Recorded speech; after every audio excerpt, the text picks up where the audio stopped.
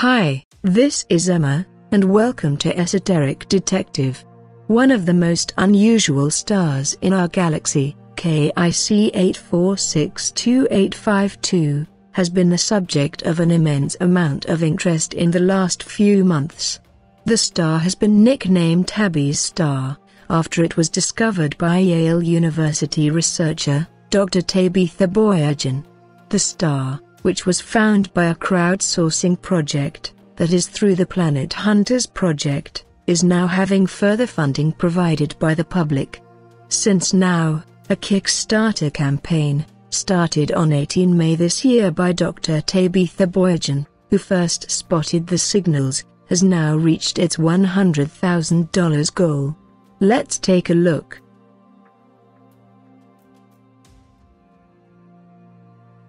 Hi, I'm Jason Wright. I'm an associate professor of astronomy and astrophysics at the Center for Exoplanets and Habitable Worlds at Penn State University. Today I want to talk about Tabby's star, which has been called the most mysterious star in the galaxy. The Planet Hunter citizen scientists noticed that it was getting dim by large amounts, far too much to be explained by a planet. And it was doing so in very irregular ways. It wasn't happening periodically, and the dimming and brightening patterns didn't match any other known star. Doctor Tabetha Boyajan at Yale University started to look to see what was going on. At first we thought it might be some sort of a glitch in the electronics or some other data anomaly.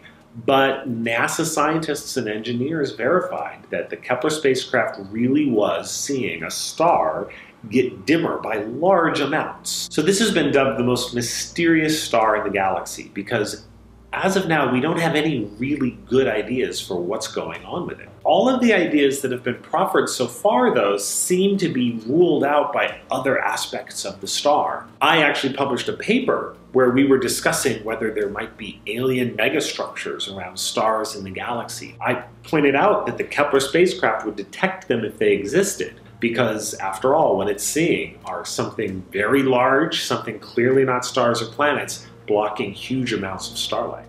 The project is hoping to investigate the most mysterious star in the galaxy according to the Kickstarter page. Interest in the star, which is 1,480 light-years away, began last October when scientists found unusual fluctuations in its light. Oh, I've got something freaky to tell you right now. NASA's Kepler telescope has identified an odd star, or is it a star that is giving astronomers pause and raising questions about the possibility of an extraterrestrial civilization?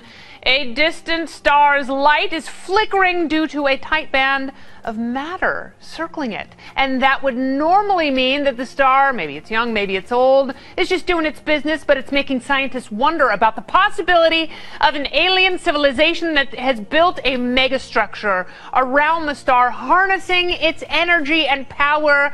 Dr. Michio Kaku, theoretical physicist and professor at the City College of New York, joins me. Welcome back, Doctor. Welcome. So let us talk about this. What is this flickering star business?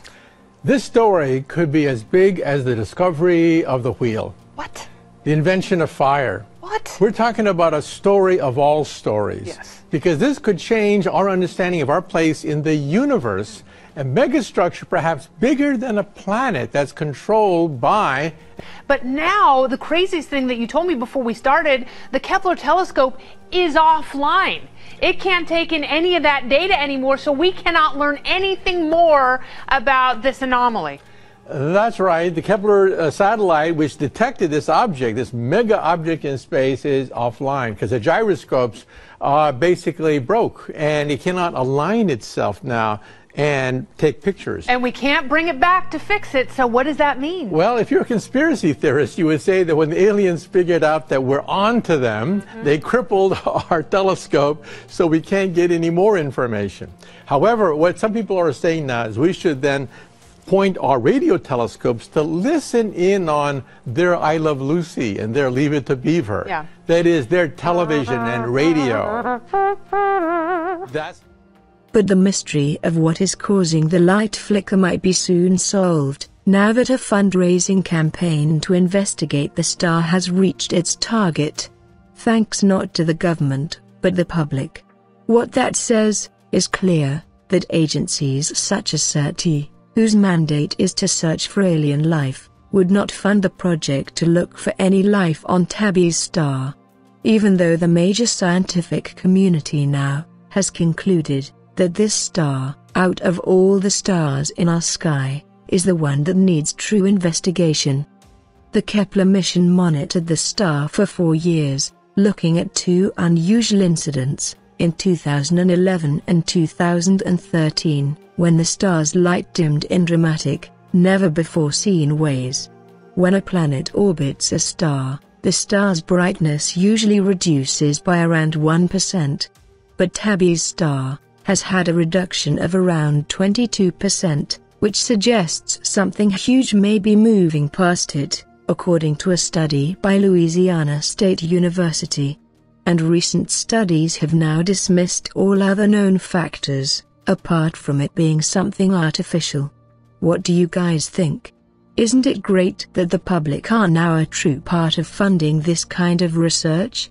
Or do you think nothing will come of this, and if alien life is found, it will just be covered up? Stay tuned and subscribe to Esoteric Detective to keep up to date with the strange and unusual. And please give a thumbs up if you liked the video. And do let me know what you think in the comments section.